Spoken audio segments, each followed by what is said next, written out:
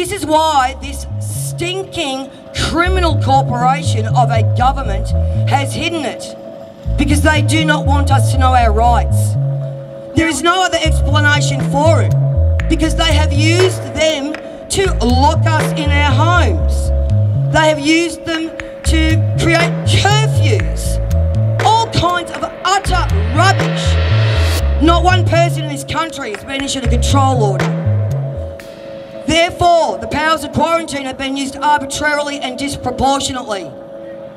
Unfortunately, they've been using our police as puppets. Now, I will say, if there is anybody here that incites any kind of violence, aggression or abuse, you're not a part of this movement. Our police are here to look after us, and we want them on our side. Removing puppets is going to do nothing. These stupid chants, sack Daniel Andrews. That means nothing, they're laughing. They'll just replace him with another puppet. Freedom. We are free. Stand up and own it. Do not comply to this shit. They cannot restrict or prohibit our movement. They Victoria, it's a huge commitment.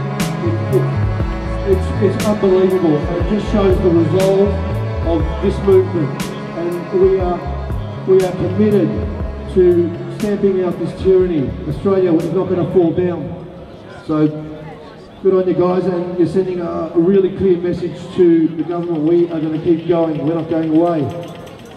Those people in there represent the lying, corrupt people out there who have sold their souls. They are a true representation of the people of Australia who have given up and given in to corruption and lies. When they lie, they say, oh, well, what are you going to do?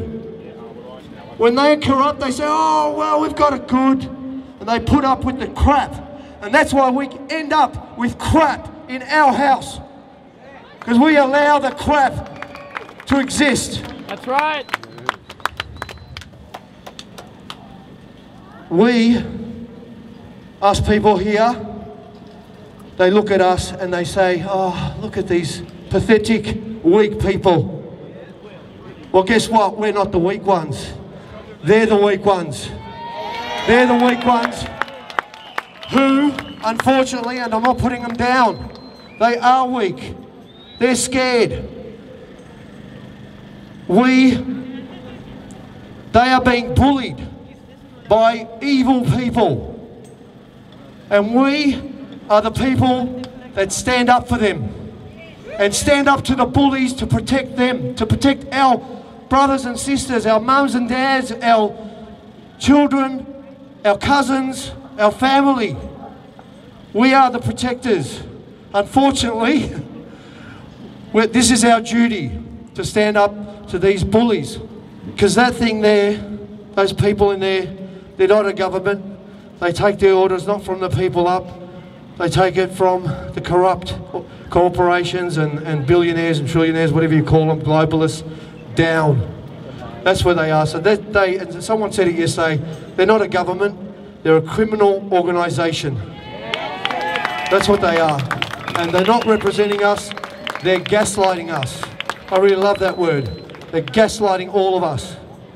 So people ask, why do we protest? What are you doing? How are you going to win this? And it's not clear. We ask ourselves sometimes, how are we going to win this? Why aren't there more people here?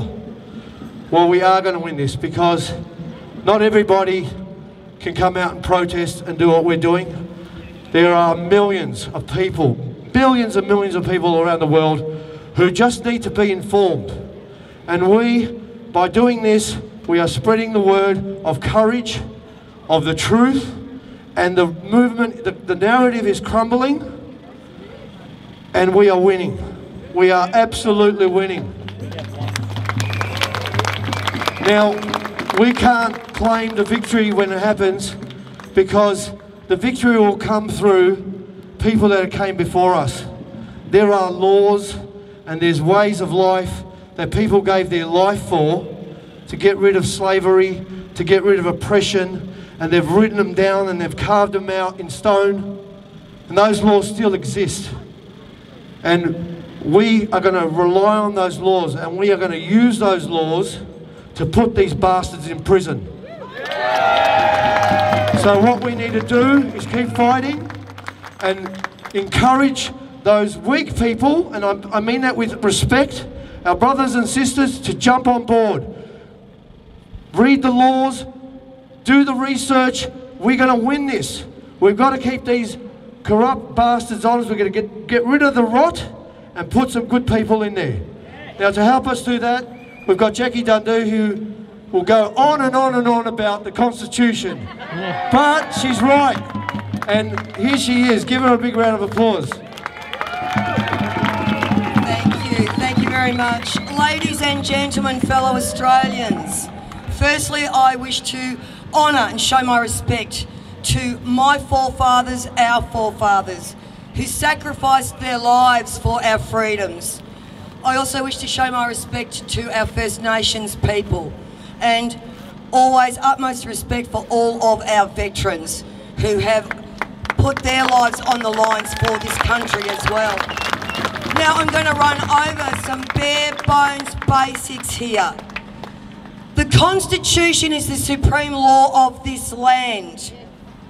Now, pursuant to Clause 5 of the Constitution, all courts, all judges, all people of the Commonwealth and all people of the states, notwithstanding anything in the laws of any states, are bound by the Constitution. The Constitution is indissoluble. And just because this government has hidden it from the Australian people for approximately 50 years does not mean it does not exist. There is a lot of misinformation regarding the 1973 Constitution has wrecked it all. Look, I've got a digital version, the 2012 digital version of the Constitution. All our protections, all our guarantees are still contained within the Constitution. This is why this stinking criminal corporation of a government has hidden it, because they do not want us to know our rights. Now, I give the analogy, I lived in West Virginia for a couple of years, back in the, it would have been the late 80s. Now, at that time, it was the second poorest state in America, and 98% of them were illiterate. If any shit went down, they could stand there and say, I've got constitutional rights and protections. They did not need to be able to recite or know one section, but they stood strong in the knowledge that their constitution protects them. Now, our constitution is based on the US Constitution. Our Clause 5 is their Article 6.2. Our Chapter 3 is basically their Article 3. The drafters of our Constitution based it very closely on the American Constitution, but guess what? Ours is more powerful, and it provides us more protection. This government, any law they make pursuant to Section 51 of the Constitution, any law the Commonwealth Government makes is subject to the Constitution. It's the same with all state laws and acts. They are subject to the Constitution. Now, just because we have Governor-Generals, Attorneys-Generals, and all of these assholes in government that are not adhering to the Constitution and are passing unconstitutional acts, this does not mean that the Constitution doesn't exist. And constitutional rule is by the will of the people. It was put in place to grow organically with us. The hierarchy is, it is under the blessing of Almighty God our Constitution was put in place. We, the people, are next. The Constitution sits below us to protect us from tyranny. And the government are on the lowest level. They are our public servants, and they are there to adhere to our will. We have got to flip everything. And I will always reiterate, We are the ones that are lawful, so everything we do must be in the right frequency, in light, in love, in peace, and lawfully. We will get this country back. Now, I'll give you some classic examples. The way these state health acts have been used across this country, what you've got to look at with an act is its intent and purpose. And then you've got to look at its practical operation. These state acts have been used under the powers of quarantine. There is no other explanation for it, because they have used them to lock us in our homes.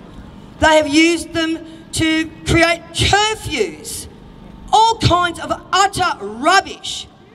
Now, there are only 3 police powers that exist to restrict or prohibit our movement. One is if you have committed a crime.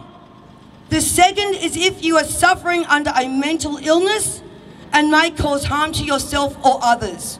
And the third is the power of quarantine. All 3 of these police powers require facts in evidence. You cannot arbitrarily or disproportionately use the powers of quarantine. Quarantine powers are highly restrained and constricted. It is only if you are labouring or showing signs or symptoms of a contagious infectious disease that you can be quarantined. Now, there is a federal act that covers that. It is the Biosecurity Act. Federal acts sit above. They are superior to these inferior state acts. Under the Biosecurity Act, you would have had a control order issued against you personally. If you are required to quarantine, it would state the disease, the length of time, and all your details. Not one person in this country has been issued a control order. Therefore, the powers of quarantine have been used arbitrarily and disproportionately. We have not committed any crime. We're not suffering under a mental illness. What other purpose, what other reason was there for them to lock us in our houses?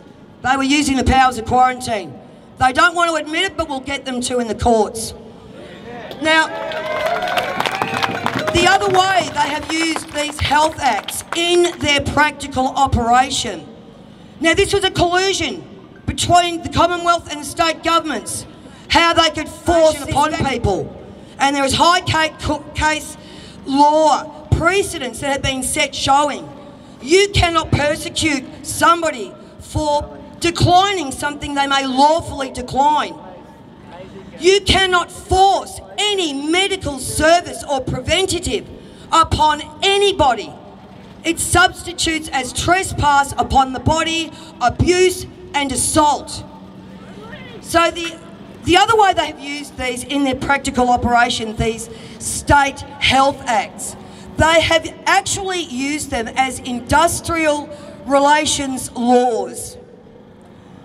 The federal act that is king, that governs the employee-employer relationship, is the Fair Work Act 2009.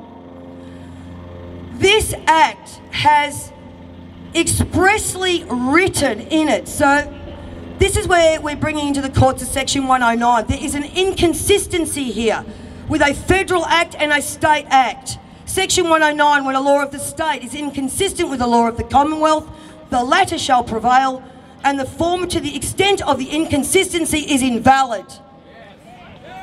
When the courts look at indirect inconsistencies, think of it this way.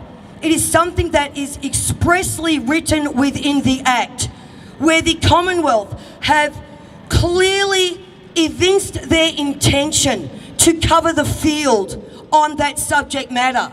So the employee-employer relationship under the Fair Work Act 2009 at Section 26, they have clearly evinced their intention. They have expressly written in this comprehensive act that this act is to the exclusion of any state or territory industrial law. Section 26 goes further. It even goes to show you what would be classed as an industrial relations law, a state or territory industrial relations law. That is any state law that is trying to regulate the workplace relationship, is trying to put conditions in place, etc. It is exactly how these state health acts have been used. I'm still absolutely gobsmacked that these corporations and employers went along with this. They were threatened with hundreds and thousands of dollars in fines if they did not enforce upon their employees. It is absolutely unlawful. This government is not adhering to Constitution, the supreme law of this land. They're not adhering to their own federal acts or state acts. And it's up to we, the people, to stand up. We are living in a lawless country. Unfortunately, they've been using our police as puppets. Now, I will say, I used to start the protests off like this, or our gatherings. If there is anybody here that incites any kind of violence, aggression or abuse, you're not a part of this movement. Our police are here to look after us, and we want them on our side. So we are all here in peace, in love, in light and lawfully. We have got to stand up for the sake of our children. Now, I've just been handed this as an example of some of the measures they're putting in place. We're all awake here. The entire purpose was to harvest our DNA. This is all about getting our genes. That's what it's all about. It does go down a very deep hole.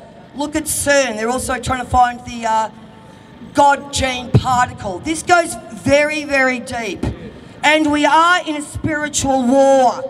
So we must remain in the light in the name of our Almighty God, our divine energy. We must, because there is too much satanic bullshit going on. Apparently the Herald Sun even did an article saying Victoria is known for the satanic rituals that are occurring here. So I'm not going to go down that track. I'm going to read you out some of the bills they are trying to pass here. If we deviate from a defined path or track, there's a fine up to $924. Well, this is a joke. If we engage in sport or a recreational activity without a permit, we're going to get fined up to $1,849. Are you kidding? If you go swimming without a permit, once again, you're going to get a fine of $1,849. Organising a group of 30 or more to visit, which would include schools without a permit, again, a $1,849 fine. Collecting firewood for personal home use, a $3,698 fine. What the hell? This is all about control and utter control. Our taxpayers' dollars paid for all this surveillance. We do not want surveillance. We do not need to be surveyed. All of this shit should be ripped down. It's a joke. Absolute control. What the hell is interfering with a rock? What does that mean? Up to a $3,698 fine. I don't even know what that means. Filling a chainsaw with oil or petrol on grass. Fine up to $1,840. Fishing, $2,000. Look, they are trying to make laws so we cannot be self-sufficient. We cannot help ourselves out as community. And this is a very important thing that we need to recognise. We are at war. This government has declared war on the people. They are trying to take away any ability to self-sustain us. They are passing laws where we can't grow our own vegetables. They are passing laws where if you are a hunter or a butcher, you're going to get fined if you dare to share some of that meat with your friends or family.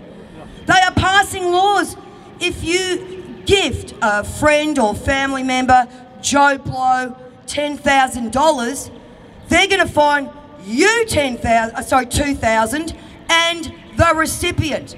They're trying to tell us what we can do with our money. They are trying to control every aspect of our lives. Now, none of this can be done. It is all absolutely unconstitutional. And that's been the thing that's upset me through this whole thing, is we have had so much distraction. We've had so much lack of focus on the purpose and the remedy and the message that we need to get through to this corrupt corporation. And that is, we've got a constitution and we know it. And we're watching you. Removing puppets is going to do nothing. These stupid chants. Sack Daniel Andrews. That means nothing. They're laughing. They'll just replace him with another puppet. Freedom. We are free. Stand up and own it. Do not comply to this shit. They cannot restrict or prohibit our movement. They can only regulate it. There is High Court case law on all of this. And I will say that all the High Court cases up to date, all the decisions that have been made in nearly all of the cases, the justices, the High Court justices, judges of the courts, have been making the right decisions. It is simply the arguments, the cases that have been presented have been designed to fail.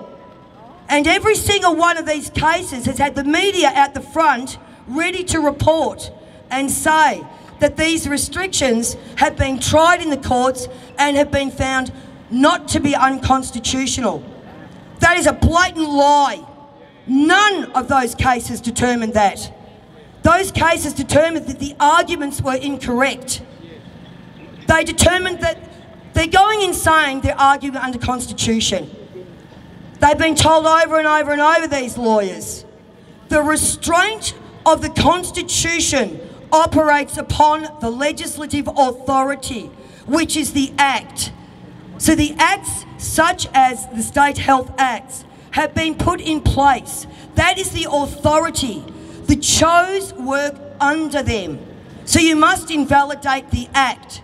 To question what is called the actions of executive officers, that is in legal or lawful terms, that means you are acknowledging that the Act is actually valid. So they needed to have been going and challenging the validity of the Acts in their practical operation. And these health acts are not only indirectly inconsistent, they are directly inconsistent because they have altered, impaired and detracted from the operation of federal acts, superior acts. They can't do it. They've done everything they can't do. We have got to stand up for the law of this land, and every Australian needs to be chanting Constitution. Okay, I think I've done my time. Thanks everyone. Share the knowledge. This is about empowering everyone. I think all you. Thank you, Jackie. All right, guys, we're ready to march. We've got a banner here that says freedom. Who wants to hold the freedom banner? Get up the front. Let's organise ourselves. Let's do it. And yes, please stay behind.